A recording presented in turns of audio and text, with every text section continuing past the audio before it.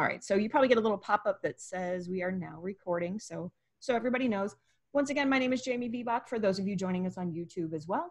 Everyone is muted, your cameras are off. This is a webinar format, so it's gonna be recorded, as I mentioned, for everyone to enjoy later. They're all stored on our YouTube channel. So if you are not following our YouTube channel yet, I highly encourage you to do so, because all the past webinars are there, so you can watch them, as well as a lot of the other stuff that we do. There's a lot of other fun videos on there as well, including stuff for kids. So if you have a question during the webinar today, please use the Q&A box so it lets everybody else see your question, and also makes it easier for us to find them all. Eric and I are going to be doing a little bit different format today, a little more interactive, back and forth. So I will try and throw your questions in there as we go along. So for your safety, you should only be able to see what I post in chat, but just in case I missed a setting or somebody manages to get around it, don't click on any links other than what I may post. And on the TCF side of things, these webinars are offered free to the public through the Conservation Foundation. We are a nonprofit. And we do encourage you to consider a donation or membership if you are enjoying this series. The more people we have attending, the more it does cost us to run them. So at the end of the webinar, you're going to be taken to a page with a bunch of resources, things you might be interested in, including our virtual tip jar. So if you're enjoying these webinars, I encourage you to donate to help us keep these running. It also can make you a member, so you can enjoy our wide variety of members-only stuff. This webinar series has been going on pretty much since this whole shutdown thing started. So we've been doing 2 a week, and we're going to continue to do so through July. Come August, we're going to start doing them maybe once a week, I think. It's going to be honestly, a little much for me to handle doing 2 of these every single week. So we're going to be moving them to once a week. They're probably going to move to Wednesdays. And we're currently testing it out to see if we're going to do them more in the evening as people are going back to work, if that works better, or if people still like them during the day. So keep an eye out for those polls. But upcoming webinars, this Thursday, I will be, once again, discussing beginning bird watching at home. So what birds you might see at your feeders in your backyard, and how you can bring more of them. And then Monday, on July 20th, we'll be talking about community solar, which is really exciting. Any homeowner, actually anyone in the ComEd area can join in and see some savings on your utility bill, as well as take part in encouraging renewable resources. So there you go. That's my housekeeping. And with that, I'm going to turn it over now to Eric. Thanks, Jamie. So as you said, I'm Eric Anderson. I've worked as an ecologist and forester, and been doing things with native plants for the better part of 15 years. So enough that I'm still, I've learned many of the tricks of my mentors, but I'm still following my mentors because this is a continual learning process. So, you know, shout out to those folks, and for all of you that are thinking about wanting to grow more natives, or you haven't done it, or you're interested in butterflies and you want to figure out how to grow these plants in your yards and in your gardens. This is, you know, I hope I can give you some pointers on that. But, you know, one really important thing is, you know, finding your local expert, finding the person that you can go to ask those, I'll say, the silly questions. Okay. And when I say that, I've asked many of them. And so I'll even share a few of my stories as we go through. Jamie, you'll help to keep me on track, right? So I don't go off into the bushes or into the weeds too far. Okay. So, all right. So the first thing we're going to talk about when we think about converting lawn into wildflowers, one of the things that inevitably comes up is, what are the city ordinances on this? If you're living in, especially in a larger city, even smaller towns will have ordinances about lawns and keeping it the appearances, and how do you make it so that you're not breaking the laws? Okay, first off, check into those ordinances and see what they say. To not plant something and say, well, I can't do it because of our city ordinances. There are some things that you can do, and this is how I've approached it. in various places, and I think it's worked pretty well. First off, when you're thinking about planting pollinators and planting wildflowers, you're generally, we're planting those to support a community. Now, we might be thinking of the insect community that we're trying to support, but you're also looking at this as your own community and the community of people. I'm going to share my screen, and I'm going to kind of flip back and forth through a number of photos that I have. I tried to limit it down to about 30 or so, so if you get a little motion sickness, I apologize, but that's what I'm trying to accomplish here. So when we talk about your appearance and what your city ordinances are, this is how I started one of my current pollinator gardens. First off, I started small. Okay, now this is in Chicago. This is about a mile west of Wrigley Field. So we are in the city, mostly single family homes, a few apartment buildings. I live in an apartment building right now, a small 6-unit building, but this is where I started. Okay, first notice, I put in the plants that we put in, we have all of the tags that came with the plants saying what it is.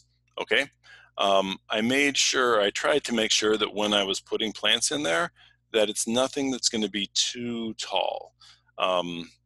Think about where you are relative to corners, and if you've ever been in a place where you're trying to pull out and I can't see through the tree or through the weeds or through the grass, that's something to take into consideration. There happens to be a one-way street just to the left of this photo that's going in and to the left, so I don't have to worry about cars trying to come out from this spot. So as far as if things got a little bit tall, it shouldn't be too much of a problem, but still, you think about trying to manage it. Now, this is a small plot. This is about 5 feet by 6 feet, and it's steadily grown every year by a couple of feet, just because I get excited about this stuff and I want to plant a few more things, and sometimes it spreads. So putting in what the tags are so that you know that's there, and then also thinking about a border. Okay, when I first planted this, I didn't have any kind of border up. I thought, well, I've got some of the signs in there, and it looks like it's a garden, right? Well, tell that to the lawn company that's been mowing the lawn at this building for the last like 5 years. They're like, yep, it looks like weeds, let's mow it. It's not grass. And things got mowed off. Well, it happens. I communicated with the company, we got it under control, the landlord's fine with it, and we moved on. And I put a border around it because I said, well, if these guys who are at this place regularly don't realize it, maybe the people walking their dogs also don't realize it. It's amazing how the small foot of a dog will trample and kill a seedling that is just a week or two old. So I have to think about dog traffic coming through our area. All right. Also, signs. There are a number of signs out there that you can get. I've seen them on the web. I particularly like, here's my sign that I have. Okay, now this is a program that the Conservation Foundation has. It's called Conservation at Home. Now, TCF does this in the counties that they are working in, but other organizations or conservation land trusts or other conservation groups around the country can actually what is the word, Jamie? Is it subscribe to this, or they can get become a member? Yeah. Become a member, and then they can, through their organization, offer the kind of certification for a conservation at home type of program. So you want to do something to help people encourage conservation in small places.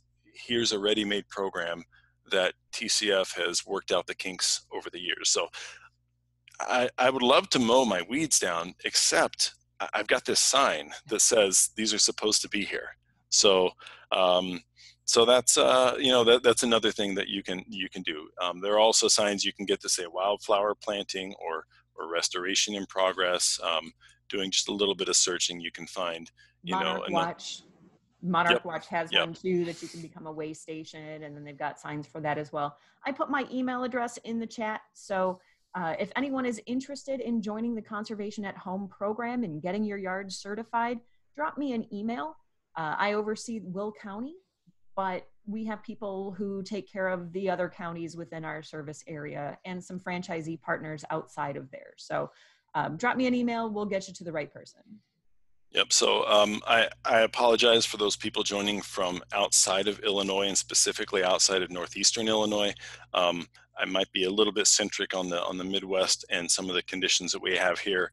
But again, a lot of these things should be able to transfer. It's just some of the organizations that you're working with might be a little bit different. So we're all used to working together and working across borders when you get into conversation or conservation, because plants and insects, they don't understand what borders are.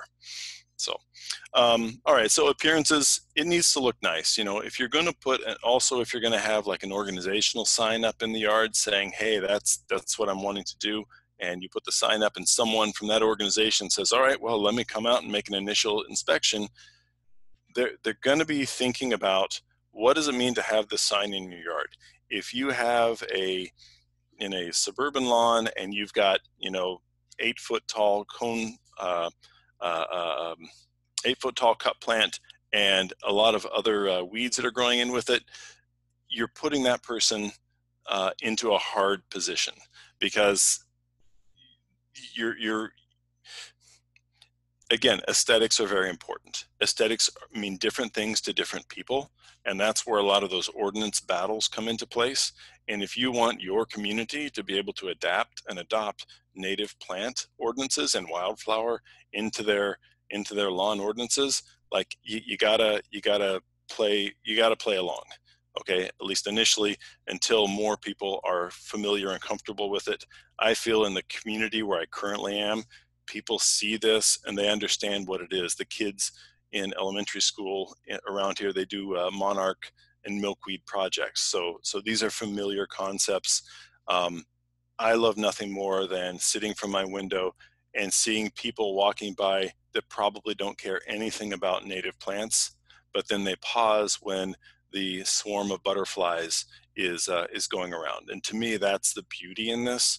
It may not be in every single flower, but it's definitely in the life that it brings to my little corner. Okay. All right. So now, how do we start? So, are we starting our garden, our native plant, our wildflower garden? Are we starting it from seeds, or are we starting it from plugs? A lot of different nurseries and different organizations offer seed mixes that you can get. And I have started before with a seed mix, because I said, well, I've got about 1,000 square feet that I want to plant, and I couldn't afford to buy plugged plants for that whole area, so I bought a seed mix. And with that seed mix, it gives you a great list of, here's what you need to do with your seed. You need to do what's called stratification. So basically, you're mimicking winter. All right, and it'll say you need to take this seed, mix it with some sand, stick it in your refrigerator for 30 days or 60 days, and then immediately plant it and keep it moist until things start to grow. I said, I can do that. So I was in my then backyard. Our house was on 4 city lots in a small town in Illinois, and I hated mowing grass. And I said, I'm converting my yard to prairie, because my mom isn't here to tell me I can't do that. When I was 12, that's what I wanted, because I hated mowing grass. And now that my yard was much bigger, the last thing I wanted was more yard work. So should I rephrase that now? In my experiences, different yard work. Okay. So I borrowed the neighbor's rototiller. I tilled it up. I raked away the grass that was there. Now this is site preparation. I'm going to talk a little more about site prep later on, but I'll just breeze through it in this particular story. So I got rid of all the grass that was there, and I had my area tilled up. I put out the seed just like they said, and then I was out every morning for the next couple of weeks, and I was just putting a little bit of water on it, keeping it moist, and just waiting and waiting for something to come. And then it started to happen. I see two leaves break through, something's budding up, it's coming out, and I got excited. I'm like, is this coneflower? Is this blazing star? I didn't know what I was looking at, but it was coming up. I wonder if that's a little blue stem. Boy, it's exciting.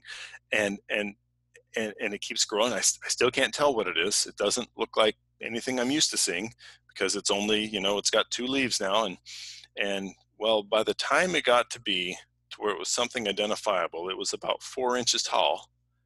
And that's when I realized that I was looking at common ragweed.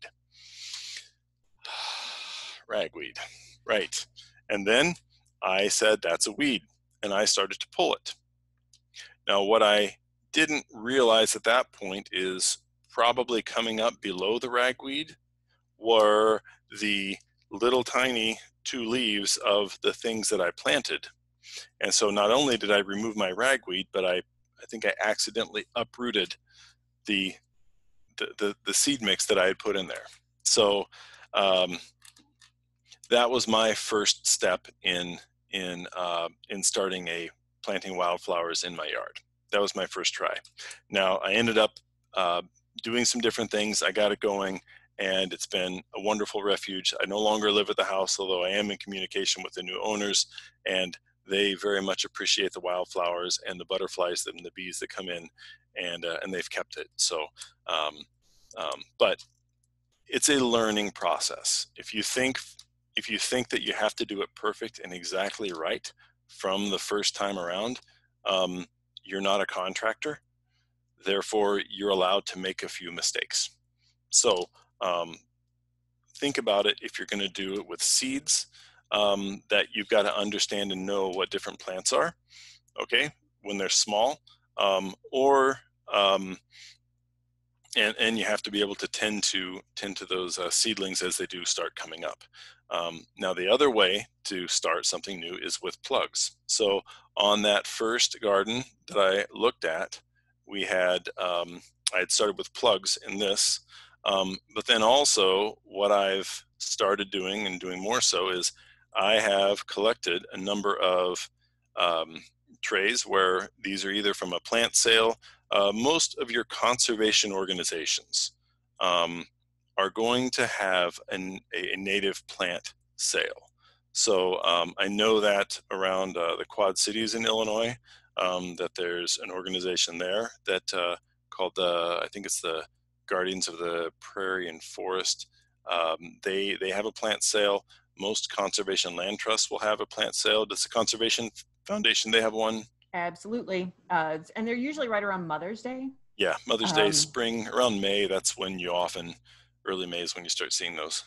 I know, like the Will County Forest Preserve District, their Friends organization hosts one. We have one. Irons Oaks and Flossmoor has one. If you're looking for a land trust near you, there is a website, and it's literally just findalandtrust.org, and it will, and then you can sort by, I think, zip code, to find who your local land trust is. And this is no matter where you're joining us from, Ohio, Indiana, Michigan, there are land trusts all over the place. And so you can contact them and find out if they have one as well. Hey, Jamie, that reminds me just a little bit on what is a land trust, okay? For those of you that may not be aware of it, or you've heard of this thing, but you're not really not really sure, the greater movement of land conservation, one of the problems we have is, well, what happens if I sell my property to someone else? Is the new owner going to have the same love and adoration for the natural setting that I do? Or are they going to purchase this land and then turn it into a subdivision, or are they going to harvest all the mature trees off of it and put it back into agriculture, or are they going to take this agricultural land and turn it back in, or turn it into a city? So what a conservation land trust can do is they work with a tool called a conservation easement, and they can help protect property. And when I say protected, they put an easement on your land, similar to, like, say, when like the power company has an easement to come through a property for their utility lines. They don't own that land, but they do own a few rights of that land. They own the right that says you can't build anything through here, and that they have the right with permission to come through on, say, an annual basis and do maintenance on, say, like the trees and stuff. So conservation easements do the same thing, but they say this land is being protected for certain conservation values. Okay. Now, every land trust has a different set of conservation values that they work to protect, but some examples might be if you're in a scenic area for the scenery of the area, for conservation of wildlife, for archaeological resources, potentially for um, uh, geologic formations. Remnant prairies, at least in our part of the world, are also a very important thing that they look at. Also, threatened and endangered species are some things. Jamie, are there other ones you can?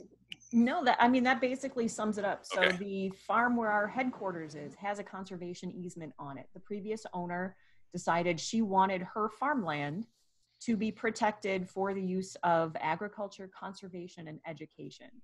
And so our headquarters was previously somewhere else.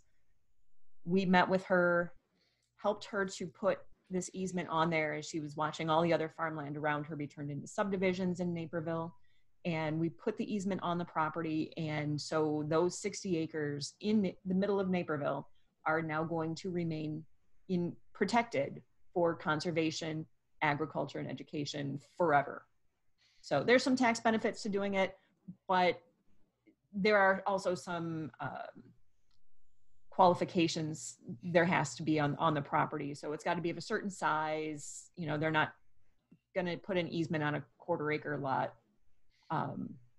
things like that. But so every organization is different. If you follow that find a land trust near me, then you can find different land trusts and start learning a little more about what their conservation priorities are. I know that we had some folks from Wisconsin.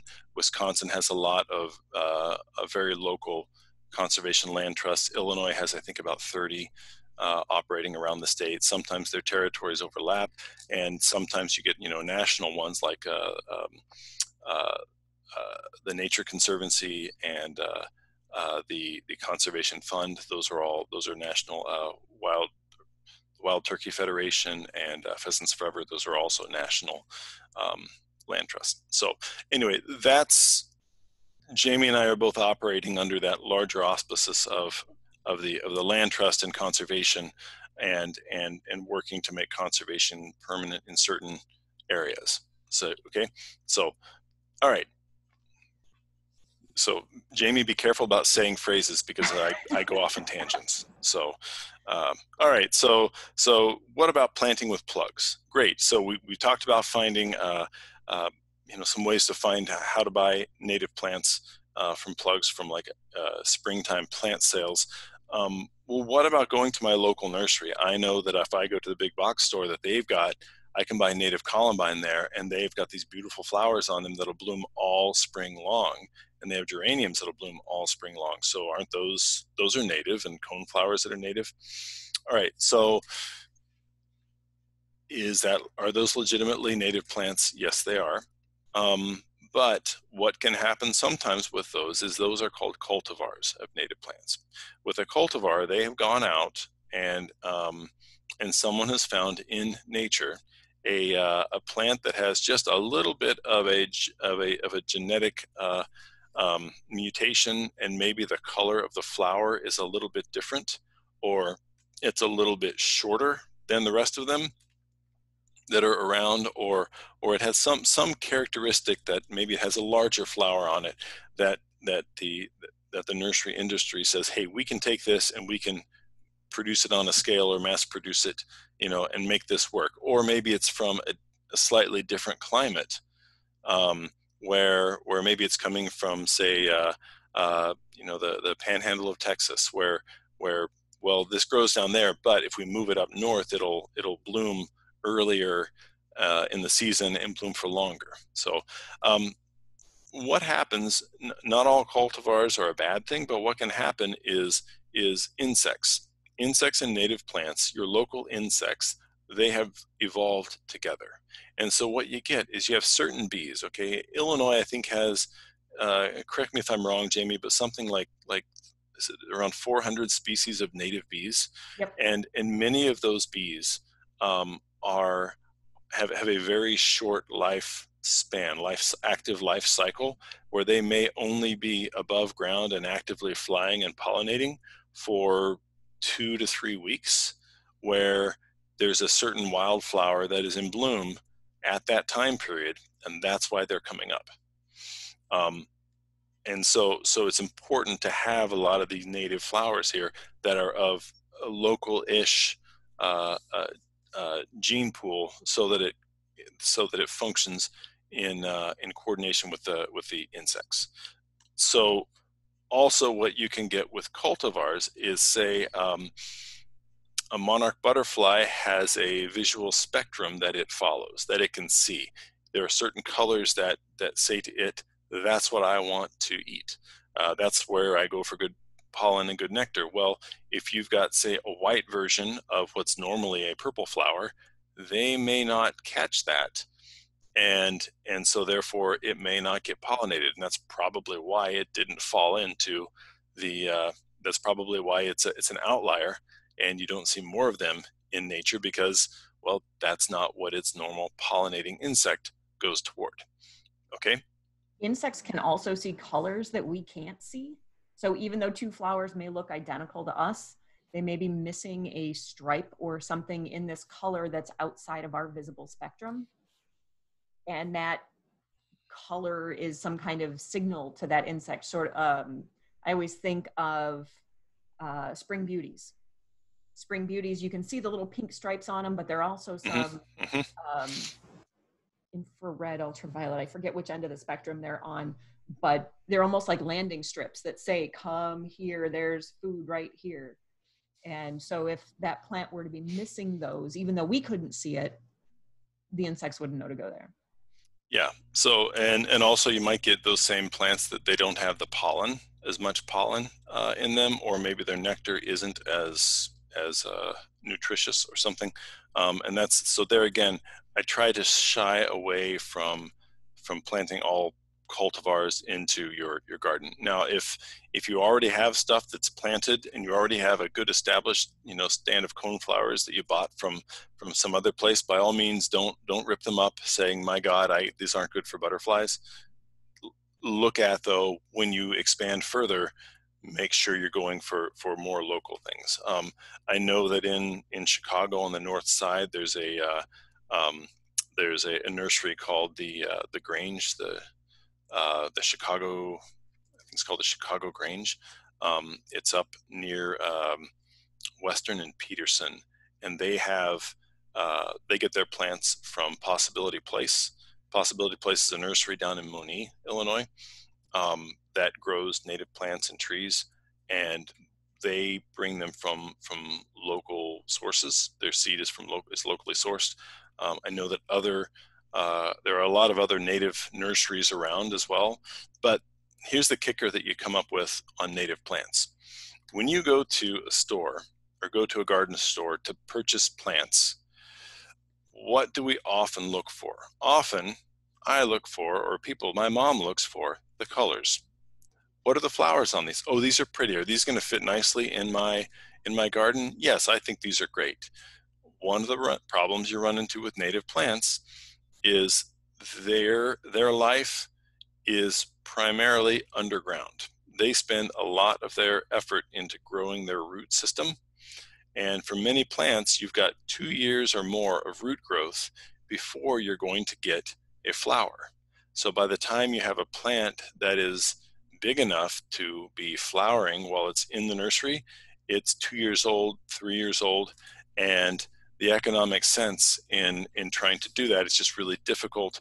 Plus, you can't get the quick turnaround of we plant them in the spring and they're flowering by June. Okay, it's a hard sell. So many native plants our native plant nurseries are wholesale nurseries, and so you have to be willing to go with um, you, know, you have to order in quantities of say of 50 or more usually of each species. So Now, so Possibility Place that you mentioned has started doing mail order, okay. and you order in quantities of 18. So, 18 or 36 or whatever, but they can be mixed. The flats can be mixed. So it doesn't have to be 18 coneflower and 18 Rudbeckia or something like that. You can do 5 of this and 4 of this and 3 of this and so on, as long as they add up to 18 eventually. But they are also doing mail order, so you can order from them and have them ship it to you. Yep.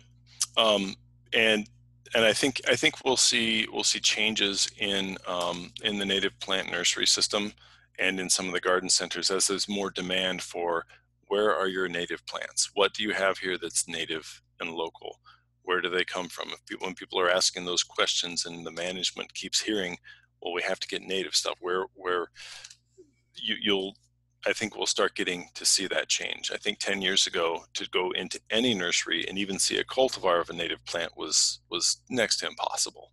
So The other big concern with getting things from big box stores is a lot of times those plants have been treated. So they're treated with insecticides or things so that the plants look pretty and are intact and don't have little holes in them, because everybody wants, that perfect apple from the grocery store kind of thing. Um, so we're putting these plants in the ground to benefit the insects, but then they've been drenched with chemicals that are going to kill the insects that are trying to then eat them. So a lot of the more reputable native plant nurseries aren't doing that, with the idea that if you're buying native plants, you're going to be aware of the fact that there's going to be holes, there's going to be things like that. So, yep. All right. So back into onto target here. It's been a hobby of mine for the last several years of growing plants from seed. So whether it's seed that I have collected in places that I'm allowed to collect, or it's seed that I've purchased, then I know that I have to go through the full stratification process of seeds. So how do I know what I'm trying to plant, or how do I make this seed grow? It's not like green beans and tomatoes where you drop the seed in the ground and it'll magically start growing. I did that the first year with some milkweed. I was excited to grow milkweed, and none of it grew until the following year, after it sat outside in the failed pots all winter. So you're basically, like I said, you're mocking, or you're mimicking winter is what you're doing. I have a Prairie Moon Nursery it's up in Minnesota. They are a great resource for how to stratify in the cultural guide. I've got this catalog from 2011 that I still hang on to, and I still sit at home and read this at night. I'm a nerd, okay, so I admit that. But it talks about like different plants, where are they appropriate, where do they work well, what are the soil types, the moisture level, the sun amount, and then how to stratify the seed. So do I have to keep it in a refrigerator for moist for 30 days or 60 days, or do I have to scarify it? Those are all, we could talk about germinating seed for another whole hour in a different session, so I'll just kind of keep moving. But that's how I've found that I can grow. You know what? I want to grow some of this, so I'm just going to grow a few of these in a flat, and we'll see what grows. If they don't grow, then so be it. So I'm out, $3 worth of seed. Okay. So then we have to look at our site preparation. So let's get into site preparation, and I'm going to kind of combine in there our soil. Okay, so soils are really important for what you're planting and where you're planting something, as is how you do your preparation. Okay, I'm going to try to flip down to a picture here. I need to, let me refresh.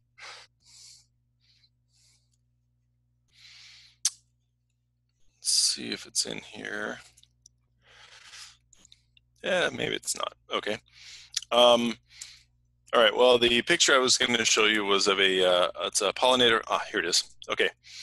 Um, okay. So site preparation on this particular place. This is a pollinator garden that we installed at the elementary school where my kids currently go, here in Chicago. We had a grant from the Illinois Clean Energy Community Foundation to help make this possible. Um, they work within Illinois, and they do have a K through 12 pollinator garden program, that they can do with schools.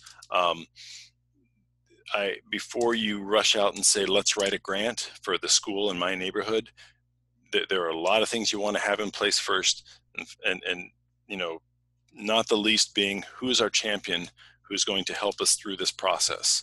Is the principal on board? Do we have some parents? Is this at all integrated into the education of the school or of the kids? Because all of those things have to be in place in order to, one, not only get the grant, but also for it to be successful.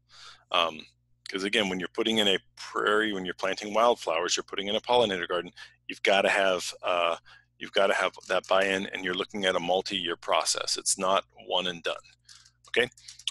So site preparation in this area, this little knee wall, it's about 2 feet high. It was built prior to it being here. There was just a slope that was here that was excellent for playing King of the Hill, and for playing soccer, where you could then just kick the ball up there and it rolled back to you. So it was a great little feature there. But as far as growing anything, besides some Canada thistles and a few juniper shrubs that somehow survived the kids stomping on them, nothing much was growing there. So when they built up this knee wall, it was in part to put this bench along the edge of the playground, so it was a place to sit. But also, then we thought about, what are we going to have growing in this area? Okay, so this is an east face, so we get full sun in the morning, and up through midday. By about 1 o'clock, the sun kind of cuts off, and the shadows start forming. And this is in the shade in the afternoon. But this area is in the full sun then for another, until probably 5 or 6 o'clock in the evening. So now this area, because of that slope, we had to put in a lot of topsoil here.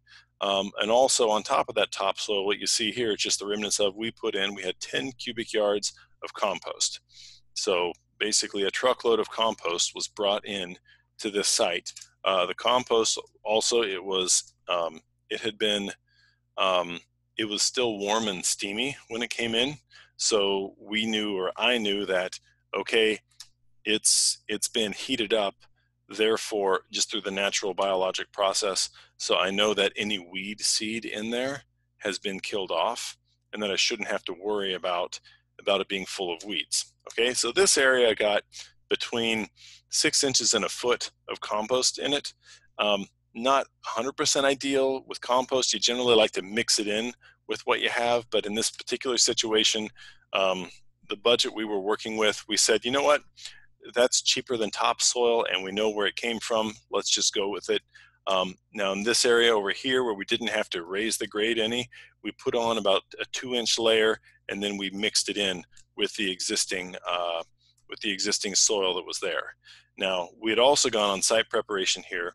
We use herbicide, so a glyphosate or a Roundup, to spray off and to kill the weeds that were growing in this area. Starting in the summer before, so starting in like July, August, we started to do the site preparation, and then once we killed it off once, we let it sit, let it regrow. Came back a month later, and we did herbiciding again. When you're using any kind of herbicide, you really have to follow the labeled manufacturer specifications for how you're spraying and what you're trying to kill. Some people think, oh, I'll just add a little bit more, it'll do fine, because if a little is good, a lot might be better. Well, what can happen with some herbicides is, if you increase the amount that you're spraying, not only does, one, it becomes more hazardous to the environment, but two, you can actually do what's called a chemically mowing the area. So essentially, you because the concentration of the herbicide is so high, you you not only you get an immediate kill of everything, and you come back in 2 days and everything is just dying or already turning brown. Well, maybe that's fine for young seedlings, but for well-established plants with roots, you didn't give the plant time to bring all of that herbicide down into the roots and to fully kill the plant. Instead, you now have just essentially mowed it, and you think it's dead, and then you say, all right, let's start planting, and then you find out that you've still got weeds growing in there. So we did that over in a smaller section. So if you were growing in a smaller garden, if you were going to do like a 5 foot by 5 foot, you can put down like black plastic over that, or you can put down other dark fabrics or plastics over something. Jamie, what are some things that you've used Um, in the small situation for killing off? yeah, that's basically it. That black plastic, putting the black plastic down on top of it, as sort of a solar sterilization, you might call it. That works. Um, Landscape fabric is okay. I personally hate landscape fabric just because I've had to deal with so much of it trying to get it up later. I really hate the stuff. Um, Cardboard is another one that you can do. Um, you can, or lasagna gardening is another term that you might look up, which has to do with layering of cardboard or newspaper and compost and mulch and soil, and you kind of layer all of these things together, and that helps to keep the weeds down as well as helping to build up the bulk of your soil as well. um, so we've been doing a pretty good job, I think, of answering questions as they've been coming up. But just real quick too, Joellen had a question of, are herbicides safe? What can you use instead that's effective? Um, okay, so this is where I often will talk about integrated pest management. Okay, so, and this is another reason why I say starting small is a good idea. Okay, so integrated pest management is when, or IPM, is where you look at what are the biological controls, mechanical controls, and then chemical controls for the vectors that you're dealing with. Okay, so I will often move to look at first mechanical control. So are these weeds that you can pull? Maybe you're converting an existing garden to into being your wildflower garden or wildflower bed. Okay, there's a situation where, you know what, I can pull out or I can dig out the, say, the hostas that are there, or the other plants that are there, or the weeds that are there. I can pull them out by hand and do all right there. Okay, sometimes it's a biological method might be, well, less in this situation, but goats. Okay, uh, those of us that have dealt with large-scale restoration projects, often we deal, at least in the Midwest, with invasive shrubs, and goats will just eat the heck out of those. And Um, poison ivy. and poison ivy, yeah, yeah, they're great. They're just like they're just nature's recycling center. Um, they're wonderful until they stand on your car. Um, so or eat the wrong bushes, right? Um, so biological controls. Another biological control would be shading. Okay, so when we talked a little bit about using the, putting matting down or something over the top, that is that's good. What the black plastic does, not only does it shade it out, but it also heats things up. So we talk about the compost, and I talked about compost, and when I saw that it was steamy whenever it came in, it's still 100 degrees inside, the compost as we were putting it on there. Okay, that heat, getting it up to 120 degrees and holding at that temperature for a while, is a good chance you're going to kill most of the weed seed that's in there. So one of the things with site preparation, not only are you trying to kill the existing vegetation, but in most sites, remember that story I had about the ragweed coming up?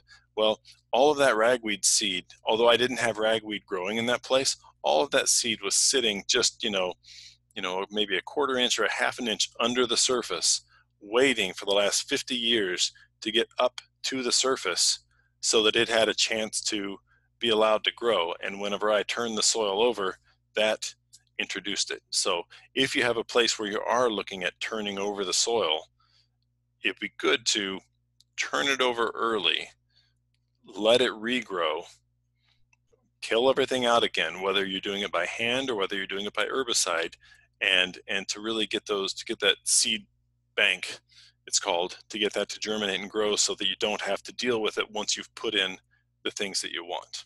Okay, so also an important thing with site preparation is you're figuring out what is the soil you're dealing with.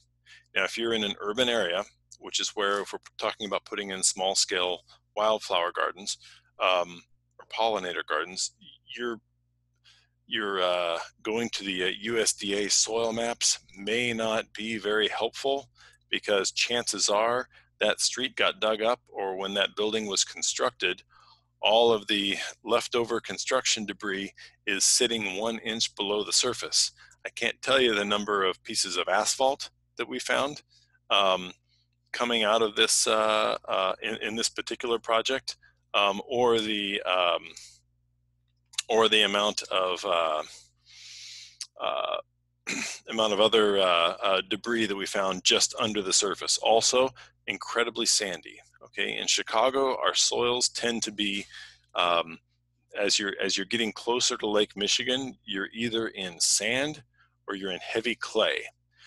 There are some glacial moraines in other parts of the city as you go out further away from Lake Michigan, or once you get up on those moraines, you do get a better quality loamy soil, but it still has it can have a lot of rocks and stuff in it, but it's much better soil. But when you're where we are, which is former lake bed, you get a lot of sand or you get a lot of soil, and it can change block to block, street to street. So And this then if area you get happened. to the suburbs, Yeah, you'll you get to start the to get suburbs. real heavy clay.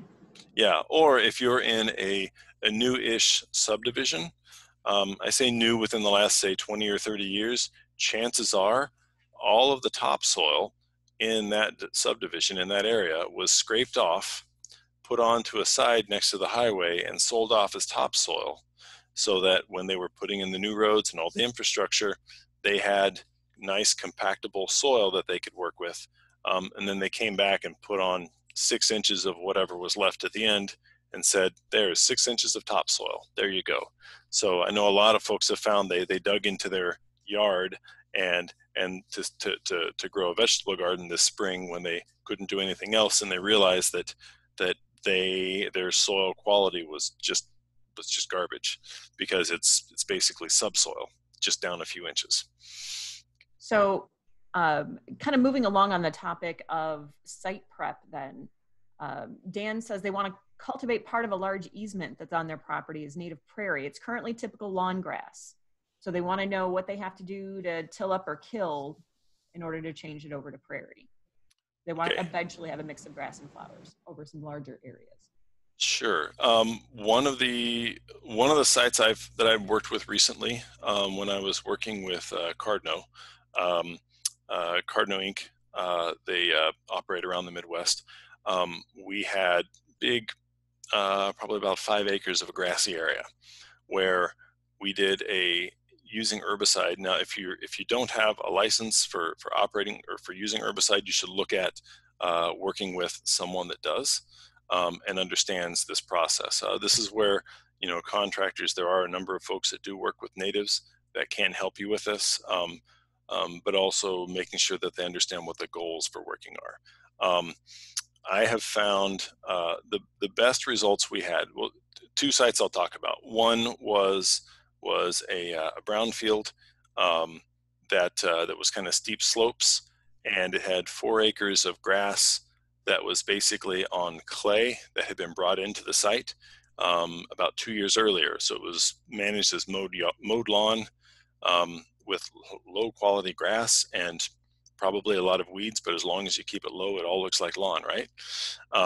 And then another site that had been mowed lawn grass that was kind of a wet area for a long time, but never really utilized by the community there. So they were converting both of those sites to um, to to to to wildflowers and to prairie.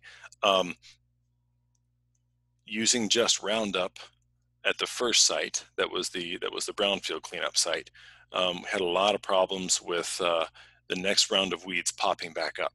So they turned over the soil as they were doing their site preparation, and we just had a lot more weeds that came up. In fact, there were Canada thistles and sweet clover throughout, and so it was just a real management mess to work with. Now the other site that was grass, but it was, tended to just kind of get wet. That area, we did an application of it's called Plateau, and with a small amount, and there's a mixing amount of glyphosate in there. So what that did, the Plateau provided a and that's a brand name as well. I'm not sure if it's Dow or DuPont that makes it, but what that does is that particular herbicide has what's called residual to it. So when you apply it, it not only works immediately to do the killing, or to kill off what vegetation is there, but it has residual to kind of stick around for up to a couple of months. So if it's a place where you were going to be planting your vegetable garden, next week, not the option you want to use. But if it's the place you're looking at doing some planting in the fall, say like seed planting, it's a great option. And then if in that scenario, if you've got access to a no-till seed drill, that's where I would just till right into, if you can, once you've done the herbicide treatment, if it's still a lot of thick grassy thatch layer to it, look at prescribed burning off the grass. So then you've got basically exposed bare soil, and then looking at using a seed drill, a no-till seed drill, a native plant seed drill, and being able to drill right into that without turning the soil over. Okay, I've found that sometimes when you turn the soil over, you run into who knows what kind of weed mess that's there. With any place like that, depending on what your time frame is, you might look at, well, let's look at a small section of this place. What happens when we till it up a little bit? What pops up? And if what pops up is, reed canary grass, ragweed, sweet clover, and Canada thistles, then that might give you a sign of where the rest of it might go, or what's growing around there. If you've got an area of significant impact of weeds, or weed seed coming in. Anytime you open up the soil and you till the soil, you're inviting every seed that's floating through the air to come in. So good or bad. Does that answer your question there, Jamie? Or Dan? Yeah, I think so. So Okay. basically for that, you need to prep the site, get rid of the grass either through, depending on the size of the site, chemical Yeah. means, mechanical means. Yep. And then in the case of a large area, you probably want to do a mix of seed and a few plugs. The plugs will give you a little bit of color and growth right away, and then the seeds will help to fill in everything as time goes on. Yep. So okay, I've got a couple more things here. My time says we're getting short on time. So Jamie, you let me know if I need to cut it off. But okay, I'm going to talk about mulch. I'm going to talk about species selection. Okay. The part that everybody probably cares more about is, well, what flowers do I put in? Okay. Mulch. I have a love-hate relationship with mulch. A love relationship in that it makes my life easier. Okay. When I put down mulch, I can see where the plugs that I put in, where they are growing, especially when they're young and when they're small. I can also see what is, I can see what else is growing. So in this particular site here, this is again that same elementary school garden. The kids are out helping. They can see the place that they can put their foot if there's mulch there. If you have little tiny seedlings, it's really hard to see. If you're just stepping on the ground, am I stepping on a seedling or am I stepping on the ground? So in this particular case, they've got something they can see. Mulch is great for keeping down weeds because you're shading the ground just like you would with that ground tarp. Okay. Now the downfall of mulch is 80% of our native bees in Illinois are ground nesting bees. That means they need access to open and exposed soil. So what I do then as a hybridizing model here is I need to be able to control the weeds in a new planting. And so I will use mulch on it for the first 1 or 2, maybe 3, for the first 2 to 3 years as plants are getting established. And then once they're really established and I feel like I've got kind of the weed seed bank out, I will stop applying mulch. And then as exposed soil comes up as I'm doing weeding or planting something new, it's usually pretty easy to control weeds in that area. Also because the native plants are bigger and they're shading stuff out. So it's a lot easier to have that exposed soil. I don't feel the need to have, thick mulch throughout the place. If mulch helps you keep the aesthetics up, go around the edges, but you maybe don't have to go all the way back into the interior part of it. Just leaving some area exposed to soil is going to help those bees out quite a bit. Okay. So going now, looking at any other questions on mulch or thoughts on mulch there? No, a couple more on herbicides, but we can come back to those. Okay. Let's talk about species selection. Okay. Um, when thinking about what to plant, you have to take into consideration, I mentioned before, what are your soil types? Okay. Do you have sandy soil? Do you have heavy clay soil? Do you have gravel?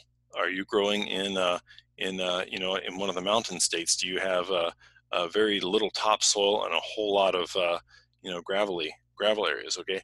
Um, the the easiest way to think about your soil types and to understand what your soil types might be is if you have a nearby preserve that might have in Illinois we have what are called nature preserves.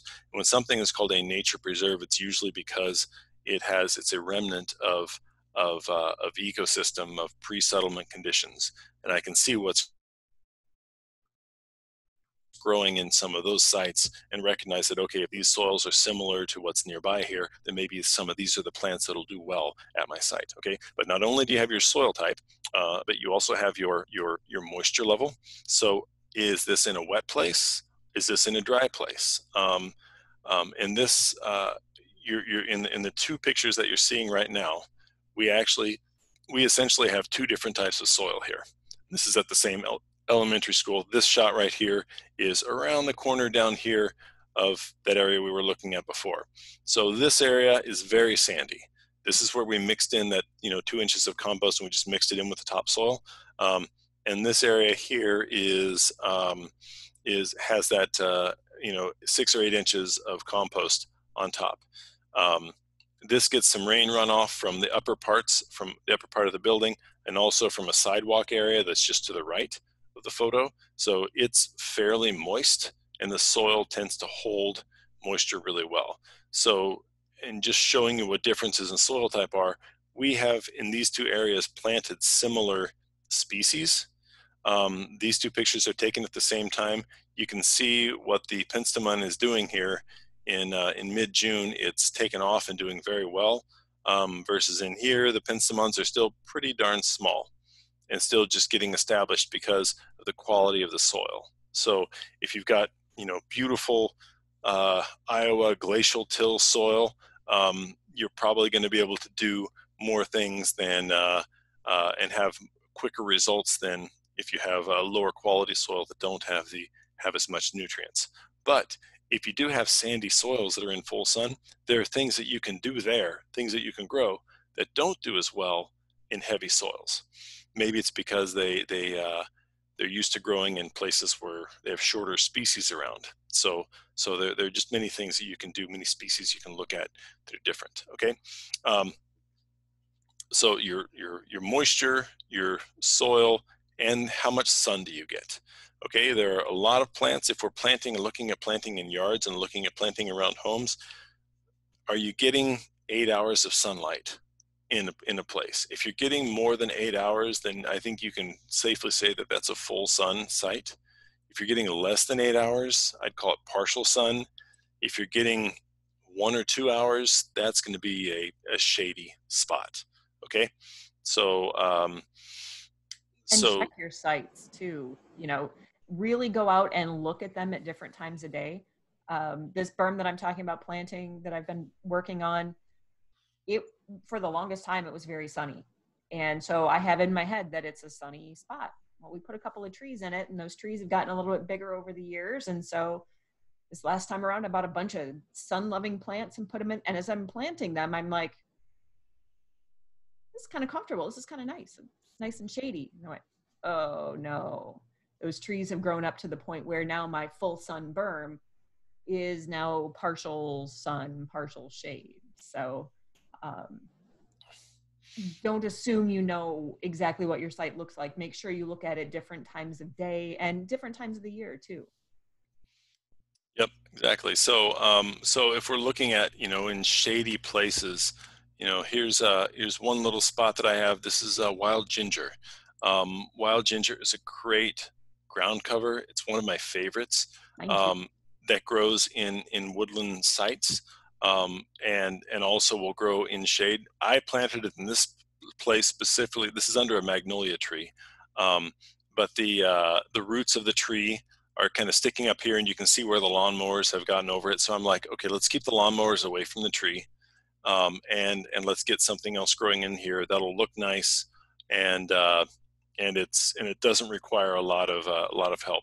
In the summertime, it gets kind of dry in this area, so it can handle that. If it's a little moist, it also can handle that too, and it's doing really well. This is I think I started with 2 plants here, and this is on about the either second or third year of it. So it kind of slowly grows and creeps as you let it. That's wild ginger. Um, Another area of shady spots that I have here. Okay, here's another spot here. Columbine is this one. So there's a native columbine. That's another one where you got to be careful, because the cultivars, if you want to know if something is a cultivar, it'll generally, if you look down in the fine print on the tag, it'll say, Aqualigia, canadensis, and then it'll say something like in parentheses, prairie fire. Okay, well, if it's got one other name to it like that that's in parentheses, that's a good chance that you're looking at a cultivar of something.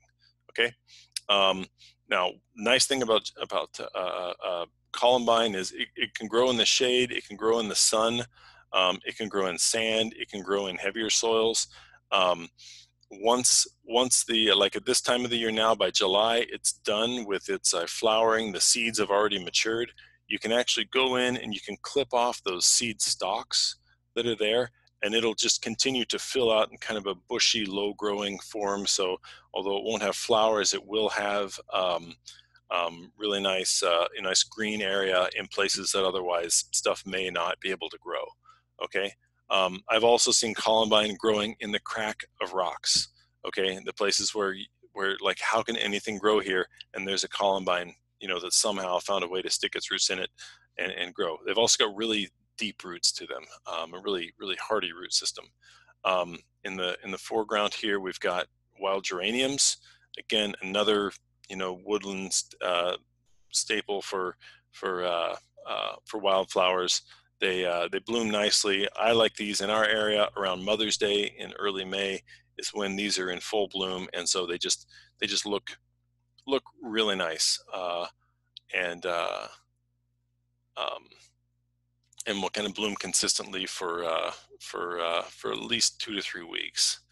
There's one other spot I think I have a photo of it here. Okay, here's another one. So early season plants. Okay, when you're planting your wildflowers, you need to think about, if pollinators are one of your goals, you really need to think about having plants that are going to be blooming throughout the season.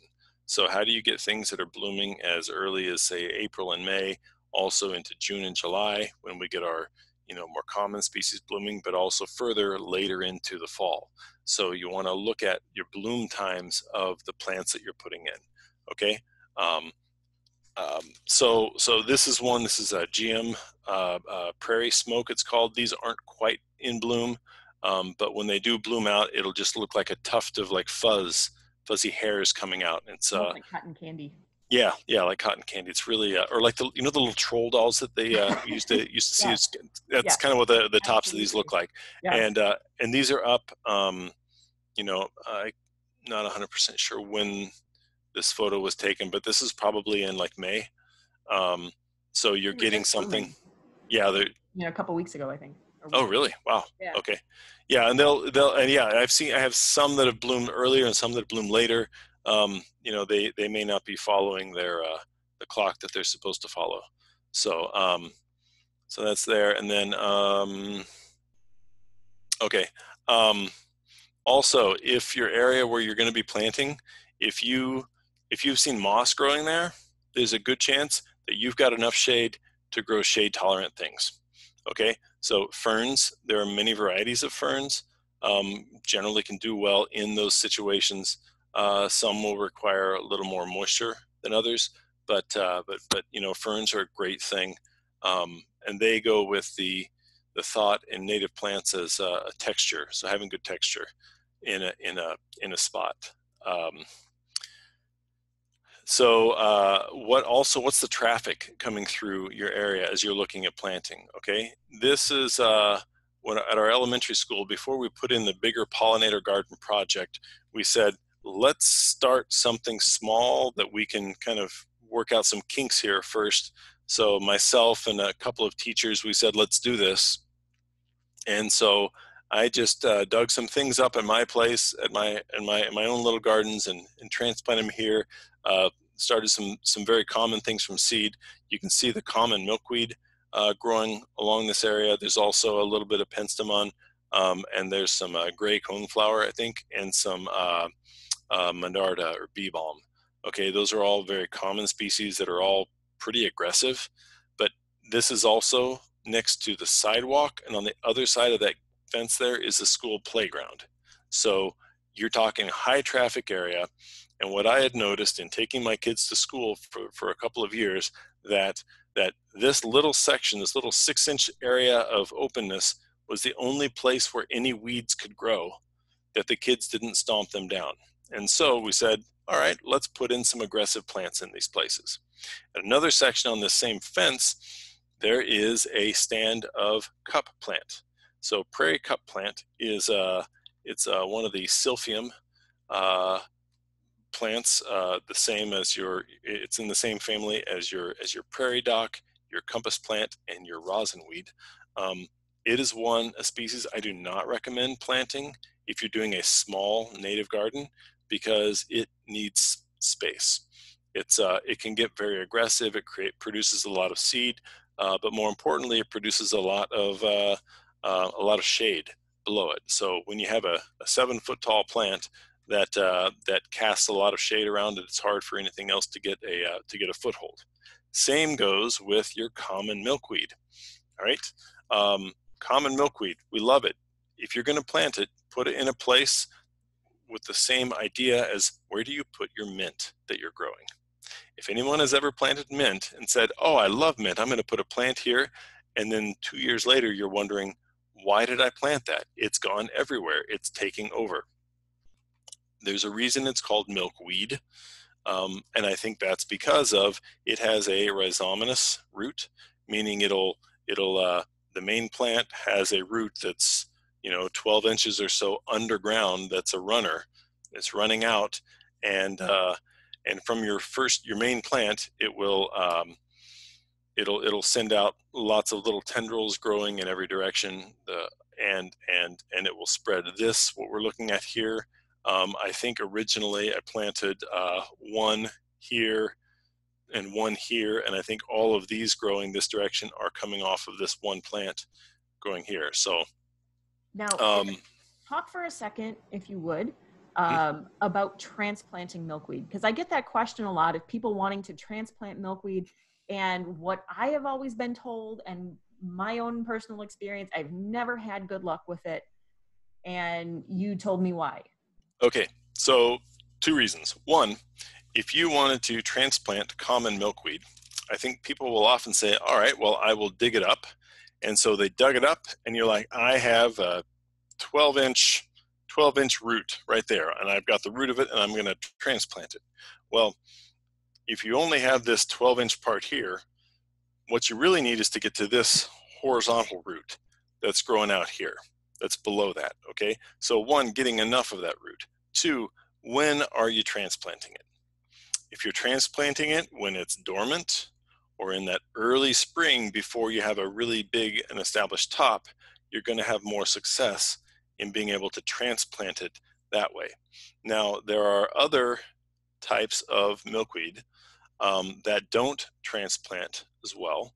Now this one's not blooming right now, this particular photo, but this is butterfly milkweed, which only gets to be about 2.5 feet tall, and it has bright orange blooms right now in northern Illinois. It's blooming like mad. It's beautiful. I see it growing in sandy areas. I see it growing in heavier, loamier soils. It's doing great. It's not a wetland plant, but it can grow in a lot of conditions. It just needs full sun. The places where I see it growing in partial sun, it doesn't look as filled out and as full. You can see this plant has what, 1, 2, 3, 4, 5, 6, 7, 8, 8 or 9 different stalks coming off of it. It's happy and doing well. All right. This is a very difficult plant to dig up and transplant. One, because usually when people think about transplanting a plant, it's when it has flowers on it. Anytime a plant is blooming, you are looking at the exact wrong time to transplant it. Okay. So one. Number two, if you are going to try and transplant something like this, think twice about it. Think, can you gather seeds from it and grow the seeds and transplant the seed and move the seeds? Because you're going to have there's a higher chance of probability of it surviving if you're doing that, because it just doesn't work well. It kills me. I've seen it in a number of places, in a number of the natural areas in parks around Chicago, that people have gone in with a shovel and left the divots of, well, I took a big chunk of soil with me, and they dug out the butterfly milkweed. I don't understand. It's not going to grow well. It's going to be shocked. It's also all the reasons I don't love bald and burlap trees. That's a topic for another day. We won't go there. But when you're a lot of these native plants are putting down significant roots, going down several feet deep. So when you cut that off, especially during the growing season, when they have a big top that's full of green and really needing the nutrients and the moisture that those roots are providing, you cut that off, it's not going to do well. Okay. Plants like swamp milkweed, same kind of thing. If you're going to try and transplant it from someplace, wait till it's going dormant, or do it early in the season before it's really taken off and has much growing done for it. Does that answer your question there, Jamie? Yes, it does. And so we are, as you noticed, running out of time here. I've got 2 questions sitting here. Okay. If we could answer those, and then maybe we'll do a little summary and we can wrap it up. Great. All right. So Joellen wanted to know about cocoa mulch. Feelings on cocoa mulch? I have no opinion. Cocoa, like coconut. I believe so. I know I've heard of it, and I want to say I've heard recommendations against it, but I can't say exactly why. Okay. I am not familiar with it. I from what the nurserymen that I have talked to, you want to stick with hardwood mulch. You want to go like a double ground. Hardwood mulch is the best way to go with that, because I want to say that cocoa mulch had some kind of naturally occurring chemical in it that could be toxic to plants. Okay. Yeah, I know that you have to be careful about getting alleliopathic stuff in plants. In some places that are processing and producing mulch, I know that they'll be concerned about bringing in walnut trees. Okay. Another Right. consideration, if you're looking to plant beneath walnut trees, they do produce the shells of the husk of the walnuts and the leaves. It'll produce a chemical, the juglonic acid, which prevent a lot of plants from growing underneath it. So check for walnut toxicity. That's something to search. And a few people have commented that cocoa is poisonous to dogs. The cocoa mulch, if they eat Okay, it, dogs can get sick. So there you go. Thank you for helping us out there. great. And then Charmaine says, thinking that herbicides can kill insects, how long do you have to wait to ensure whatever you plant there eventually will not kill future beneficial insects? Um, the so we generally are speaking of herbicides versus insecticides, Right. and what Jamie had mentioned before, and those of you in the world of beekeeping, keeping European bees, keeping honeybees, we've heard of nicotinoids or neonicotinoids, and those are actually it's a neuro chemical that basically is used to treat seeds to prevent insects or grubs from eating the seed as it's in the ground. Okay. Um, um, the stuff that I'm talking about applying isn't that nature of a chemical. Um, and again, by following the manufactured uses of that chemical or of that herbicide, um, herbicides meaning it kills plants, then you shouldn't run into those problems. Right. And so there is a difference between herbicide and insecticide. What's intended to kill plants works on certain special pathways in plants, doesn't affect insects. So I think that's kind of a misconception that if it's intended to kill something, it's going to kill everything. And that's not always the case. Some of them are a little more specialized to only target insects. That said, the insecticides don't target specific insects. It's not like we have insecticides that only kill the bad ones and don't hurt the good ones. If it kills insects, it's going to kill all the insects. So whether it's organic or a commercial, traditional type of insecticide or not, if it's intended to kill, it's going to kill. Yep.